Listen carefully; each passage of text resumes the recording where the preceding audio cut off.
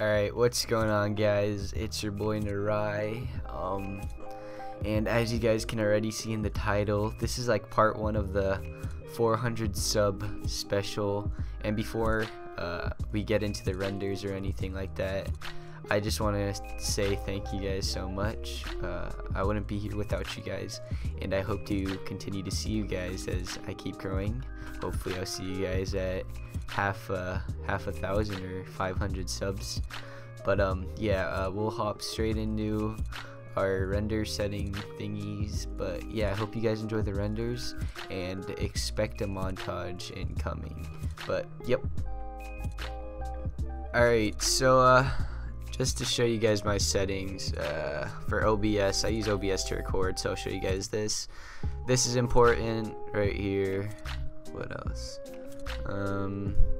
Audio, video. This is normally 1280 by 720, both of these, and this is 120 FPS.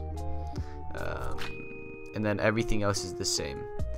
And yeah, that's my OBS settings. Just pause the video if you want to go into specifics. But here, let me show you guys my project properties.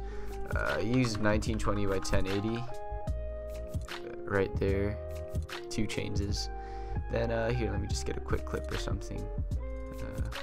We'll put that right there. And then to render, I would use this template.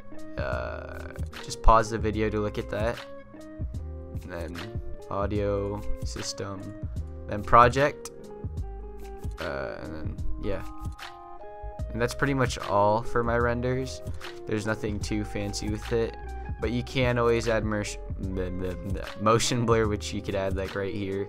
I recommend you add like 65 around there for the motion blur. But yeah, that's pretty much all I do for my videos. And yeah, I hope you guys enjoyed this little render settings release, and I'll see you guys